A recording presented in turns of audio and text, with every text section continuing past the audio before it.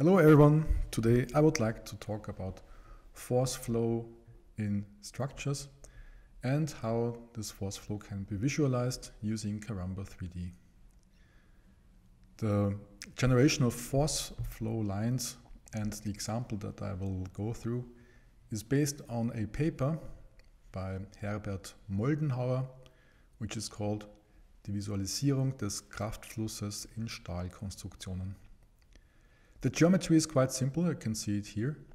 It's a quadratic plate or wall with a circular opening where loads are applied at the top and the whole structure is supported here at the bottom. It could be, for example, a detail from a steel structure where you have an opening for a bolt, for example. The structure is symmetric with respect to this vertical axis and this horizontal axis here. That's the reason why I concentrate on just 1/4 to make the computation more efficient. And to get the correct results, I need to apply then boundary conditions here and here.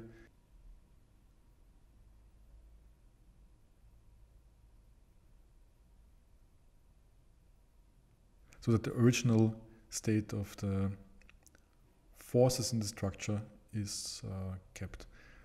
The model looks like this here. There are uniform loads applied at the top.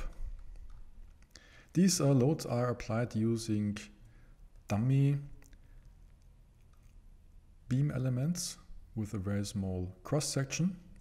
They're used for applying here these block loads, which is an option from the beam load component. The symmetry conditions here at the vertical line are such that all translations in horizontal, in this global X direction are blocked and movements out of plane. Supports here are in vertical direction, out of plane, and there is a support against rotations about the out of plane axis. The reason for this is that shell elements in Karamba do not have a drilling stiffness, and in case of a completely flat shell, one needs to block the rotation about the normal direction in at least one node, otherwise one gets a rigid body mode in the structure. I calculate the structure using default material and shell thickness, and the result can be seen here.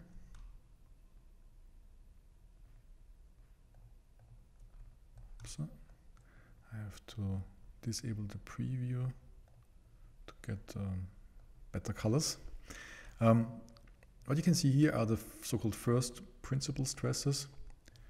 These would be the second principal stresses. So the stresses in each point, which are the most tensile ones. And one already sees that in the vicinity of the hole, we get stress or concentration of tensile stresses.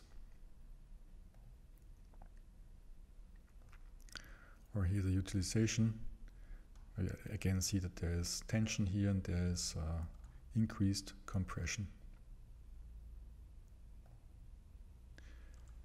To get a better impression about what's happening in the structure, one can visualize the so-called force flow. For this I use the so-called line results on shell component, which can be found here. Via the drop-down menu, one has several options for creating those results lines, and the first option is called force flow. In order to get something out of this component, one needs to supply here a model, which is with calculation results. One could specify also load case and a position within the cross section of the shell, but in this case here we have a uniform distribution of stresses through the thickness, so I don't specify anything here. One needs to set a force, at least one force flow direction, the direction in which the force flow shall be calculated.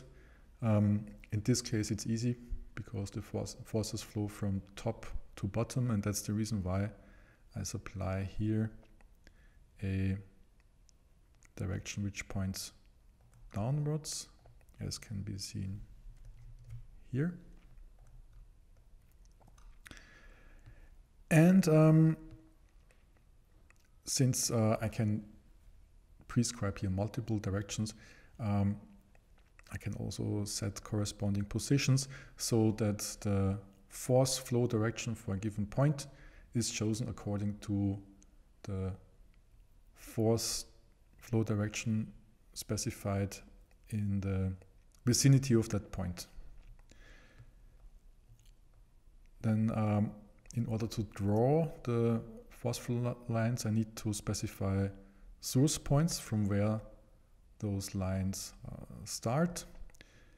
And by default here I use the points here at the top,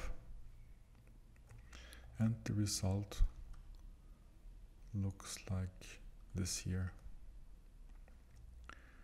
One sees how the force flows downwards. So it's an intuitive way of grasping how the structure works. The theory behind it is not very tricky actually. You may know flow lines from hydrodynamics.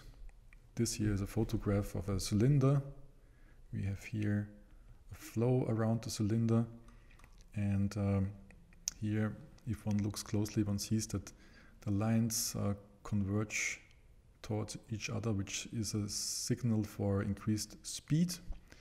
And here in the leeward direction here we have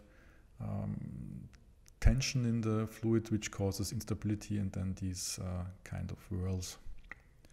The basis on which force flow lines can be calculated for a given fluid is the so-called continuity condition. In case you have an incompressible fluid which flows in a certain volume, the continuity condition means that the amount of mass which enters a given volume per unit of time must be the same amount of mass that leaves the volume at a given for a given amount of time. So this means that fluid velocity times the cross-section on one end of such a flow tube is the same as area times velocity on the other side. So this means that in case of increasing speed of the particles of the fluid, the flow lines need to converge.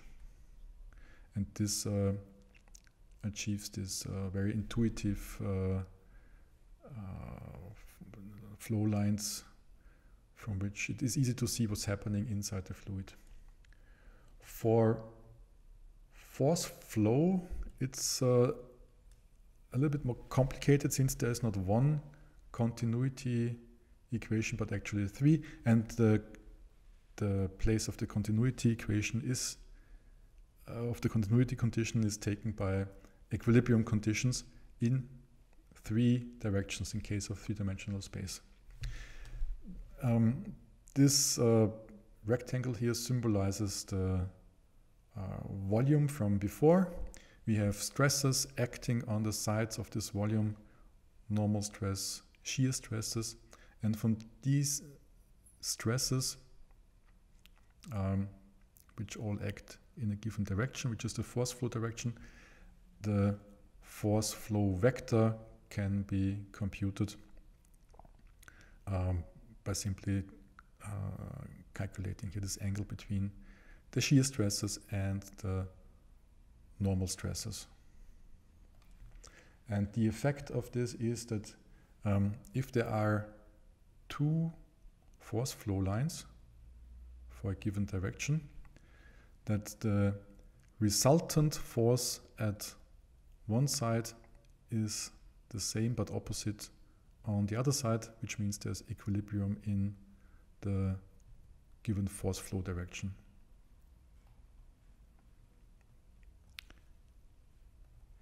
In case of this structure here, one can see that here in this region there are no force flow lines. The reason is that here we have the equivalent of a whirl. If I add here some points as source points, this can be seen. So in areas where the material doesn't contribute to the load-bearing behavior of the structure, we have these whirls here, which could be actually used to optimize the placement of material. So there could be, for example, a hole here.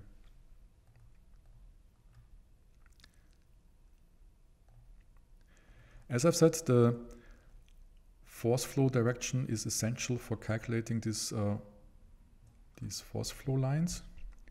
So if I now change the direction of the force flow like this, I can see now that the lines start to change. And this means actually that for a force flow in this force flow lines with respect to this direction, this whole material doesn't contribute much. It's logic because the forces act in vertical direction, so there's not much happening here in horizontal direction. So this would be the extreme here. The results one gets from these force flow lines can be used, for example, for placing ribs, or in some situations for placing reinforcement, because the nice thing is that if one adds up the stresses or the distributed forces between two force flow lines, that they are constant with respect to this direction here. So the ribs would more or less be of same cross section. Let's see how this distribution of force flow lines is also noticeable when displaying sections through the wall here. So in this case it's a horizontal direction, and I display here now the distributed normal forces in the tangential direction. So we have here, for example, compressive distributed normal forces in horizontal direction, and in normal direction to the section line we have a uniform distribution of normal distributed forces. And as I approach now the hole, one sees that normal forces get less and less. That's because of the free edge here at the hole, and that we have here increasing tensile normal forces at the opening, which might be, for example, sources for a crack. And if I go all the way down, one can see also here the concentration of distributed normal forces in vertical direction. If I switch on now the numbers, you can see that the value here is around 33, 38, whereas here in the more undisturbed regions it's 10, which means that the stress concentration factor around this hole here is approximately 3, which is also the value which one gets from literature. The nice thing about these flow lines here is that they lie exactly on the mesh, and for each source point one gets one branch here in this resulting data tree, and these line segments can actually be joined together, or you can use the force flow lines as sections for this section component, and in this way see what's happening here along the force flow lines. And again, one gets here an increase. That's again the normal forces in tangential and normal direction.